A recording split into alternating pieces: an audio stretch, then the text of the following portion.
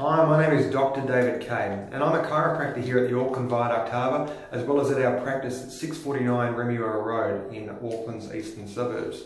Now, I guess the whole reason we're making this video is we wanted to make sure that everyone's got an opportunity to understand in lay terms, so that means unscientific terms, what it means to have neck discomfort, what can some of the common causes be, and what can be done about it. Because if you're anything like a lot of our clients, you may have experienced horrible searing neck pain. Worse first thing in the morning, sometimes it comes on after sitting in front of your computer for a long period of time. You might get it driving your car to and from work, or if you're somebody who's sitting in a truck all day long up and down the country, then you may experience this as well. Some of the things to keep an eye out for might be pins and needles into the hands and the fingers. Occasionally people get headaches when their neck's not working as well as it should. And it's also that massive nuisance value. But nuisance values sometimes extend into periods when you just cannot get on top of it. It means it starts to affect your, your interaction with your family, the time you're spending with your kids, and also if you're losing sleep, then that's no good as well, because the world needs a happier version of yourself. No one wants a grumpy you, trust me, we see a whole bunch of it here. Anyway, I'm going to crack into it. I'm going to show you some of the things we commonly see. We're going to run through, the basic anatomy of how the spine works, and we're going to give you a bit of a heads up as to what sort of things we do cover. Okay, so the first thing is we deal with a whole bunch of what we call, mechanical neck pain. Okay, now mechanical neck pain really has 5 main contributing factors to it. Okay, the first one would be if we've got damage to these little discs. Okay, we've got discs that separate each of the vertebrae into your neck. All right, so each of these indicate one bone. Now at the top we've got C1. He's also known as atlas. Now down 2 we've got C2, axis, and then we've got C3, C4, C5, C6, C7, and then we go into the top part of the shoulders. So what we're dealing with is from here, right at the top, just underneath your skull, all the way down onto your shoulders. So that's what we've got. Now, if we've got these discs and they've been damaged, so you might have had a whiplash injury or a car accident, you might have been a rugby player and you've been compressed in a collapsed scrum, or an Aussie rules player, somebody's come down hard onto your head or to your shoulders. You might have had somebody pull a chair out of underneath you, and you've got this compressive force that goes all the way through your body. So generally what we say about discs into the neck is lifting, twisting injuries, or twisting and compression injuries can sometimes cause damage to that disc. Now what it does, it can sometimes bulge out into the spine. Now that wouldn't be such a problem if we didn't have this rather important bit of anatomy back here that goes all the way inside the spine, and we call that, and it goes all the way up into our brain, and we call it the spinal cord. And now off the side of the spinal cord, we've got what we call nerve roots. Okay, so off the side we've got nerve roots. Now these nerve roots branch off into big clusters of nerves. So we might have any of the ones that go into the arms. So it could be radial nerve, ulnar nerve, median nerve. Wherever they go, they have different jobs. Okay, and so if we've got a pinched nerve in through here, it's going to affect that nerve. But it's not just going to affect that nerve, it's going to affect the organs or the muscles downstream. And so that's why some people who get neck pain or neck problems can sometimes have pain that refers into their arm, tingling into their fingers. And depending on whereabouts in the spine itself the tingling occurs, and I'll give you an example. If we've got a C5 or C6 nerve root impingement, it's going to affect these fingers. C6, C7, we're going to be in through to here, and C7, T1 across these 2 fingers here. And that can be pins and needles, it can be weak grip strength, sometimes it can be confused for carpal tunnel syndrome. So that's what can happen when we've got this nerve here that's been compressed. And that's when we've had an injury to the disc and that has caused a potential problem. So that's our first one. We're going to call him number 1. We've got a disc problem. Okay, we've got a disc problem. And if you've had this sort of problem before, you're probably quite familiar with it because you need to have an MRI to confirm it, but there are a whole series of neurological tests that you can do to see what level that has actually occurred at. And so generally you'll know because it's that horrible discomfort that you're getting and sometimes you can't get away from it. We're clear on that. So we've got number 1 is our disc. Now number 2, we've got these funny big fleshy red things that pervade all of our body and we call them muscles, and muscles have a very specific task. Now that task is to help us move. It's to help us turn our head side to side, to tilt our head down to the side, and it also keeps us up straight. And so a perfect example would be if we're sitting in front of a computer for a long period of time, they're going to stop our head from falling off our shoulders and falling onto the desk. Not ideal if you want to keep a hold of your head. Eh? The old expression, keep your head on. Anyway, so if we've got muscles that are strained and these muscles go all the way down and they go in between the bones and they are responsible for twisting, tilting, but somehow we've injured it, whether we have, again, had an accident or we've been sitting stuck at our desk for a long period of time, these muscles have been strained. And straining a muscle can, release these chemicals into your body that act on what we call free nerve endings, mechanoreceptors into the body, nociceptors which actually detect pain. And these things here, they fire a message back to our brain that our brain interprets as discomfort. And sometimes it might be sharp pain, sometimes it might be a dull ache. Regardless, our brain's getting feedback from our body that there's been some damage and it might have been to that muscle in through here. So that's the second one. We've got muscle. And so if we've got a muscle and we're going to call that a strain, okay? Muscles get strained. I think you know what's coming next because holding a lot of these joints together is what we call ligaments. In fact, it's not just what we call, a lot of people call them ligaments. In fact, anybody who deals with this stuff is going to call them ligaments. And these ligaments go between each of the bones. They wrap up the joints. So there's little joints between each of our bones, just in through here. We've got joints in through there. And what they do is they encapsulate. So they're a bit like a glove that goes over things. If it's your joint, they wrap around the joint themselves and they keep that fluid that keeps the joint nice and lubricated in there like a balloon, okay, like a reverse balloon. But what it also does, it attaches these bones together. So if we've got bones in through here and they've been attached, they're going to stay stuck together because the ligaments well, that's their job. And so we can also, what we now refer to as sprain. So we sprain ligaments. And again, similar kind of thing happens when we strain a muscle as when we sprain a ligament. Now the thing is, with the ligament though, they're very, very poor blood supply and they're very, very slow to heal. So that can be sometimes a big problem as well. So we've got disc, and then we've got strains, and now we've got sprains into the ligaments. Now the fourth one I want to talk about briefly is if we've had long-term strains or long-term sprains, or we've had a poor posture, which we've put down to being stressed out, being stuck driving our car, being stuck at our desk, then what happens is these ligaments and these discs and these tissues can sometimes be permanently damaged. And this is where we've got what's called arthritis starts to creep in, okay? And on previous videos I've done this for the lower back, but what happens is if we've got arthritis creeping in, we have got little spurs, okay? We've got bits of bone that grow out. They grow out where the spine normally should be, and that can impinge on ligaments. If it's at the back, it can impinge on the nerves, exactly the same way as that bulge in the disc can be, okay? And it can close down the amount of space between the bones as well.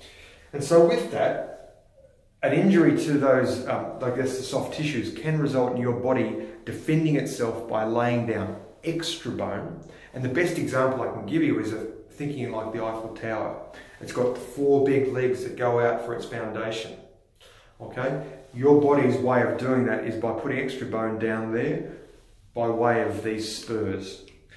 Now, arthritis itself is not a painful process, not unless it's rheumatoid arthritis or one of the nasty ones like psoriatic, or in fact, you know what, any of the inflammatory arthropathies, which is not really the purpose of this video. But if we've got those sort of spurs there, it's going to lock the movement down. We're going to lose that flexibility. Turning's going to be harder. Bending's going to be more difficult. That's what happens with that arthritic spur starting to appear. And of course that makes sense though, that if we've got less room for the nerve, there's every chance that the same thing's going to happen. We might get nerve discomfort that goes down in through to here. We might have pins and needles into our hands again. We might just have a really stiff neck because the lack of movement that our spine's now doing or allowing us to have is now being impacted on the muscles. And so we've got 2 or 3 things happening at once. Now, so what do we say then? We just said, I guess we'll call them spurs or arthritis. Okay, we're going to call them spurs. And of course, the big one for us a lot of the time, in fact I think what causes most discomfort out of all of them together, is when we've got these small joints at the back of our spine, okay? And so with these little joints, they look like, what can we do? We've got joints in your neck, and this is going to be requiring a lot of imagination from you. So that might be one bone up here, I won't draw the rest of him, and that might be another bone down there. And when these 2 joints come together, okay, they come together in through here. And we call them facets, or little, well, they're called facets because they look like a little face. And the way these little faces work is they allow for gliding, okay? They allow for gliding of one bone over the other. Now, they are surrounded by a joint capsule, and that's the ligaments that I was talking about before. And inside of it, there's this, a bit like oil, engine oil in your car, we've got this fluid called synovial fluid. Now, if you can imagine, we've damaged that joint by having a car accident, again, any means that we've possibly done it. It might have actually been from not moving for too long, or being immobilized for too long. And so what we're left with here is these joints that start to get a little bit stuck. They start to get stuck. And it's a bit like having a stone in your shoe, where that irritation over a long period of time starts to play on you. And the joints themselves become sore. Every time you move, it's a bit more irritating. It causes more discomfort. And that's where we find ourselves in that situation. Not ideal, absolutely not ideal, but we want to make sure that if this is you, you find out exactly what's going on before you do anything about it. So that's kind of the brief. That's the brief. So we've gone over those 5 things here. Now, of course, there's a lot more causes of neck pain before people start commenting below. I'm aware of that. This is what I do, but these are the 5 really common ones. And if you don't agree with me, that's fine too. So we got 5, and that was, we're going to say, facet joints. Facets, okay? So we've got facet joint injury. So that's the 5 things. And you go, well, okay, that's all very well and good. That's what happens. But what do you really mean by this, Dave? How can this affect me? Well, if you're somebody who's suffered neck discomfort for any period of time, you know how debilitating this can be. And it's more lifestyle, and it's more on the fact that you can't do things. It's the irritation. It's the fact that whatever you do is just not done quite as well as you should. And that's not perfect either. To find ourselves in this situation, you kind of go, you know what, there's some things we've done. And if you're a rugby player and you've chosen not to do anything about it, then that's just the hand you've been dealt. You know what? You've chosen not to do anything about it. Chances are by the time you get to 35, 40, 45 or 50, this process where we've got degeneration of the spine, we've got injury to or permanent injury to the muscles, permanent injury to the ligaments between the vertebrae, those things start to dictate you. You know, I've got a rugby player's neck. I've just got tech neck as the new buzzword here. Okay, that's what's happening. But what can we do about it? Well, that's probably the most important thing, isn't it? We know it's here, what do we do about it? Well, I guess the best way for you to address it is to find somebody who's experienced in this sort of thing, because you cannot buy experience, and you also can't buy good experience. And so the first thing you want to do is really find out, is the person I'm with able to help you? And there's only one way you can do that. And that's the only one way to do it, and that is by going through the full, I guess, process with them. Find out, make sure they're asking the right questions.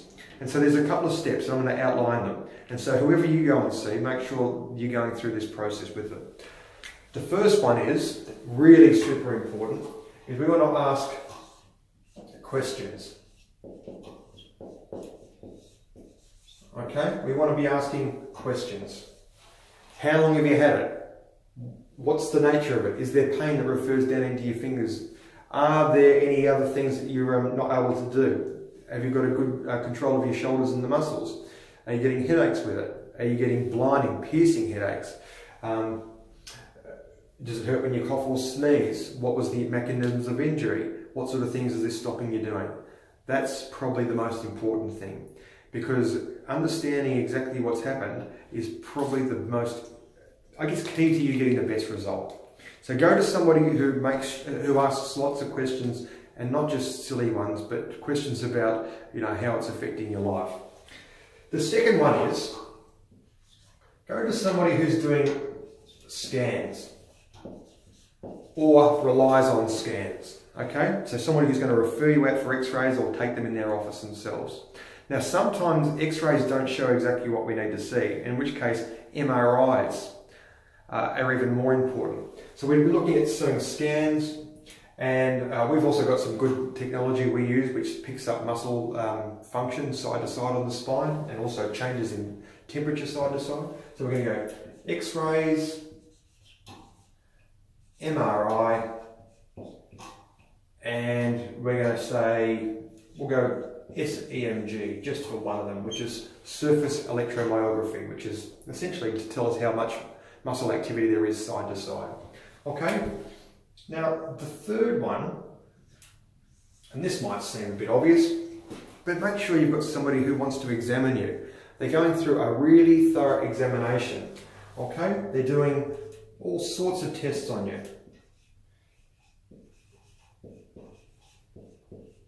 They're going to be looking at your flexibility. They're going to be looking at your function. They're going to be looking to see whether there's any referred discomfort. And they're also going to check out your limitations. And a really skilled physician or practicing, whoever you see, physiotherapist, chiropractor is obviously what I am. These guys here, they'll be going through a whole series of tests. They're going to combine it with the questions they've asked, the scans they've got, and they're going to give you, I guess, some feedback as to how you're limited in your movement, flexibility and function. Now, it's all good and well to have knowledge as to what's going on in your spine, asking you all the questions in the world, doing all the scans, which gives them some more information, and then doing an examination, which gives them even more information again. But with all of this, the beautiful part comes when they can come up with a plan that you guys both agree on. Okay? So this is probably, you know what, each part of this is equally as important, but coming up with a plan. And I can't overstate how important that is. Because a plan will give you a path forward. It'll tell you what sort of things are we going to be doing. Are we going to be doing some stretch flexibility? Are we going to be adjusting you? We're going to be doing some different treatment that's completely unique to your condition. Whatever it is, that plan's got to be clear. So you've got to go to somebody who's going to give you a clear plan. And you don't want somebody who's going to tell you what you want. As much as that might irk some people, you need somebody who's going to tell you what you need. Because if you don't get somebody who's going to give you what you need, you're going to go to the next thing, and the next thing, and the next thing. And before you know it, time is up and you've got this bloody rotten neck and a horrible, horrible headache that has just ruined the last 3 or 4 years of your life. So get the plan. Now, The big thing is when it comes to this plan phase though, there's a couple of things that bring people unstuck, because not everybody goes through with it. They just go, you know what? I want the quick fix. I want you to fix something that's been there for years. It doesn't work that way, okay? There's got other people who want to do it for free. You know what? I want to spend as little money on myself as possible, and I don't want to do any of the exercises at home. So if you're one of those people, then I'm sorry to say it, this is probably not for you. There are things that you can do for yourself, but a bit like going for a run. I can't go for a run and give you my fitness. A bit like I can't get somebody else to study for a test for me and hope that I passed. It doesn't work. And the same thing happens with your spine, looking after yourself. You have to put the work in. You have to put the time in, and you have to sometimes invest. But what I do know is this sort of work here can sometimes be penny to the pound. So much more affordable than surgeries. Because the surgeries, you know what, they comes with risks. We're lucky here in New Zealand, we've got some of the best surgeons in the world, but they come with risks. Similarly, spinal injections come with risks. I mean, that's a no-brainer, right? But what most people seem to think is okay is, I'll have a Voltaren, I'll have a Nurofen, I'll have a Panadol. Worst case is I'm going to be on some kind of opioid medication, Oxycontin. Codeine, oh that's fine, gabapentin, amitriptyline. All these medications, they do more than just dull your pain. They dull you, and they can also put a whole bunch of pressure on your kidneys, your liver, your every system in your stomach line. I mean, it can get punished. Voltaren, a lot of people can't have it because it upsets their stomach. So that's it. So what really interrupts, again, what I was talking about with that plan is, you know what, some people don't want to put in the time. They just go, you know what, I want it now, I want it here. Well, we're happy to get started here, happy to get started now, but it doesn't mean things are going to be fixed straight away. And that's a big deal. And no matter who treats you, it's a fundamental law. Some things take time. If it took a while to get somewhere, it's going to take a while to get back. So it's time. The other part is money. And some people just don't want to invest in themselves. No matter how good it is, no matter how much money they've got, no matter how much, whatever they need, they've got it. They just choose, no, I'm just not into it. I don't think it can do what I say it's going to do, or you say it's going to do. It doesn't work that way. You have to sometimes invest money, because some of the most expensive decisions we make are the ones we never spend a cent on. Some of the most expensive decisions we make are the ones we never spend a cent on. And finally, it's the work. It's the people who don't want to do the work. It's the people who don't want to help themselves. It's the people who are going, you know what, it's all too hard. You know what, there's some things at the beginning don't have to be hard. And you know what, if you break it down step by step, then things can be easier. Things can be easier. So I want you to go and find somebody. I want you to find somebody who's going to make sure they explain this to you. In fact, you've probably got a better explanation than you're going to get from a lot of other people.